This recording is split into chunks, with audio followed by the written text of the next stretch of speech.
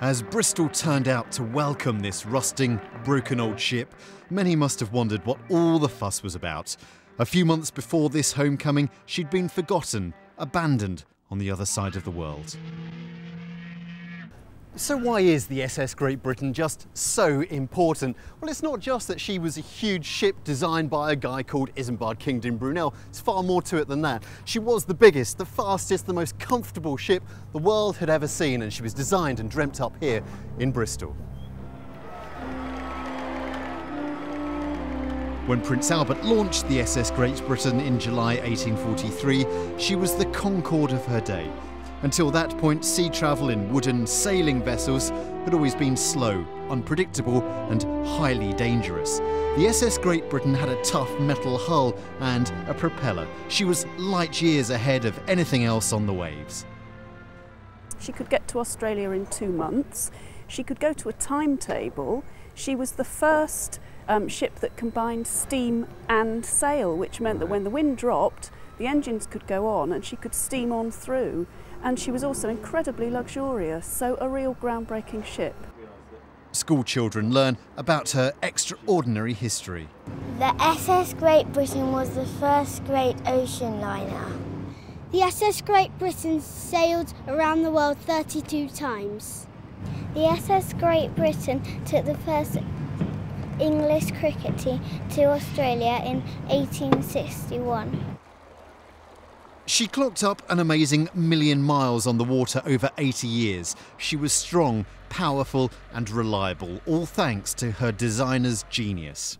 Engineers today who design ships using computers can only come up with propellers that are just slightly more efficient than this one, which was designed in the 1840s by Brunel with a pen and paper. Powering across the oceans, she was more like a floating city. On board there were surgeons, stables, ship's kitchens, galleys providing dinner for 600 diners a day, baths, bunks, cats and rats, and passengers from all social backgrounds. Passengers had dances and social evenings and music, and even their own newspaper, the SS Great Britain Time.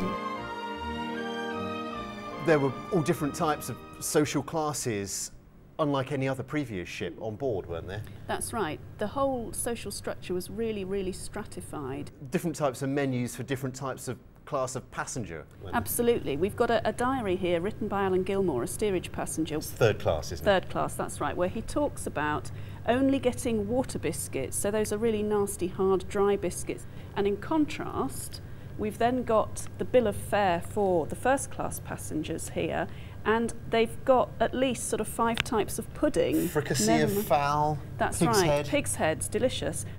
Many reached Australia heavier than they left, unheard of. 15,000 emigrated down under on this ship, and this legacy continues. Today, 300,000 Aussies are descended from the Victorians who left Great Britain on the Great Britain.